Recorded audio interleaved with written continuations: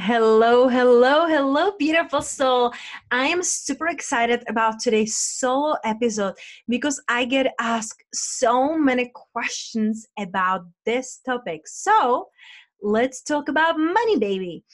The thing is that if we like it or not, we come to the point in our lives when we feel like there is not enough money. We are coming from a place of scarcity.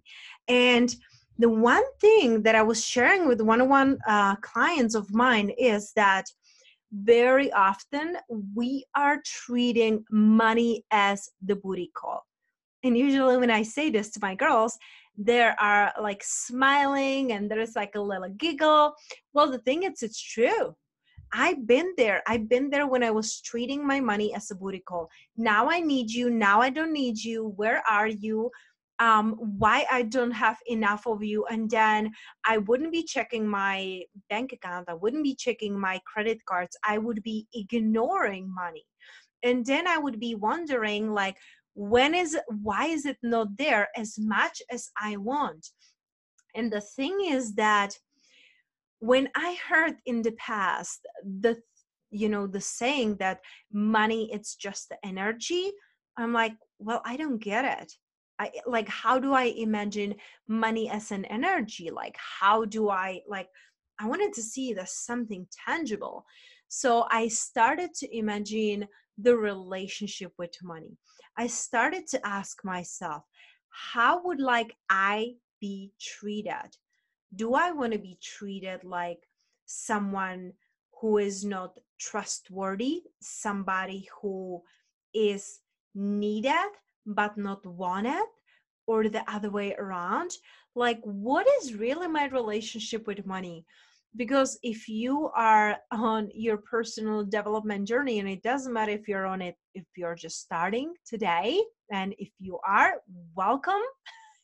It's going to be a roller coaster, but no matter how many years you're on this journey, we get to realize that relationships are truly everything. And one of the things that I learned, it's like I get to treat others how I want to be treated. So you cannot expect money to be always there for you when you are not treating it with respect and love and admiration, when you are treating it like, now I want you, now I need you, you come here, then I'm going to be ignoring you for a month because I'm not going to be checking my account, I'm not going to be checking on how are you doing. And so you really get to check in with yourself. And like I mentioned, doesn't matter how long you're on this personal development journey, I bet that you heard, the exercises about how did you listen, how did you hear, what were the stories you heard when you were growing up, like money don't grow on the trees, or money are the root of the all evil, or there is never enough money, or you get to like work really hard to get money. Listen, that's how I grew up. We never talk about the money. And when people had money back in Czech Republic, they were not good people. They stole from other people, communism and all these things. And so I believe that good people cannot make good money because they're too good, and the bad people will take it away from them. And that I always have to be doing things like people pleasing and working really hard so I deserve to have money. What are the stories that you heard when you were growing up? Like, really write it down and go even one layer deeper. Why did you believe these stories? Because I realized that, okay, I wrote down the stories that I heard when I was growing up. What did I notice from my parents, my grandparents, my family, my friends? What was going on throughout my life when I was growing up? And then I realized it goes even deeper. Why would I believe that I always have to be doing things? Why would I believe that I have to be buying love?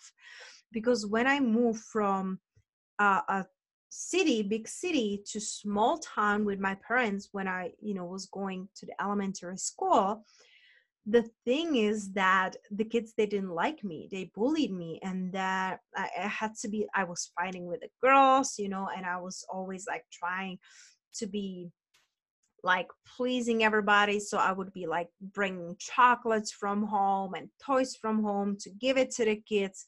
So that's where I started to believe that you are not deserving just because you have to be doing things. So when I was looking at all of these things and stories that I have created, I also realized that one thing that I created, a story that I created for myself, is that as woman, I have to be independent. I have to be making more money than men, because if not, I am not seen as valuable in their eyes. And this is something that I realized because, like, I don't want to say like I was an accident, but first, my mom was dating my dad for 2 years. Then they had a first encounter, and here I am. So that made me believe that I was an accident, that I shouldn't be here. And my mom divorced my dad when I was 2 years old. So I thought that, well, I must be like not good enough if even like my biological father leaves me. Then when I was 18, I ran away from home because like my stepfather was abusive mentally and physically, and he was cheating on my mom with her coworker, which I find out on his phone through the text messages. And I didn't tell my mom because I thought like, well, she wasn't doing enough money, he didn't value her, he was always like diminishing her and always telling her she's not smart enough and good enough. And so they divorced. And then my grandfather, he divorced my grandma, who is a complete angel, and left because she was too good, she was too good, too sweet, and he left her for a lover when they were like over 50 years old. Like, who is divorcing, when you're always almost in the 60s for a lover? So I created the story that I get to be independent and paying for everything and everybody, so nobody leaves me. This is something that I discovered recently, being on my personal development journey for, over 8 years now, and investing in my mentors and coaches. This is something that I learned with my mentor recently.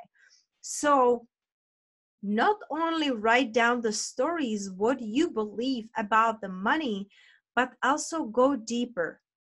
Really be curious about it, not just dumping it down on the paper, but what is the belief behind it that really led you to be taking the actions that you are taking, to really create a relationship with money that it's mutual beneficial.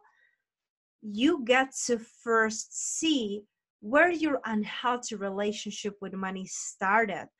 And instead of really judging yourself for everything you have done in the past, it really doesn't matter. You are not able to change the past, but you can always see where you want to be and how you want to be living your life from the moment now on. So not only write down your stories, but also, what do you want your relationship with money to be? How do you want to feel?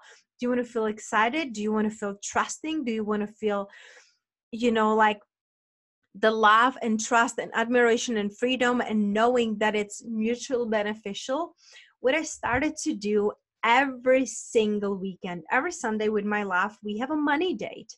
And it's a time that we turn off everything. It's really like a date. I wear something nice, so I'm feeling really good. And we do candles, we do essential oils, we do like really like nice clothes, and we sit down with the money. We have a journal, and first we write appreciation to the money for that week. And when I wrote down first the letter of appreciation, I also wrote it as partially forgiving letter. I told Money, I'm so sorry that I've been really ignoring her, because for me, Money, it's like a babe. Like, it's a beautiful babe. I see her like a golden angel, like all gold, and she's like so warm and so loving. Now, like, I'm a visual person, so I wanted to visualize her. I even find like on a Pinterest like a beautiful golden angel picture, and I saved it for my money dates. And I wrote her appreciation letter. I'm so grateful that she's always by my side, even when I was ignoring her, and for really being so patient with me. And I apologize for ignoring her for so long and being needy and being nasty to her when I didn't have enough of her, and having the scarcity of like having scarcity when paying my bills, because I'm like, well, I love receiving, but I don't love letting you go. And I put it all on the paper. And then the next step, what I did, and I do every single week in my money date, it's appreciation letter. And then it's writing down the things how I want to be circulating the money. So how I invest and circulate money right now in this moment is I'm doing organic nails. I do organic food. I do only natural cosmetics for my hair and my body. I send money to Czech Republic for my mom and my grandma. And things go on and on. How am I circulating the money to live a life I want?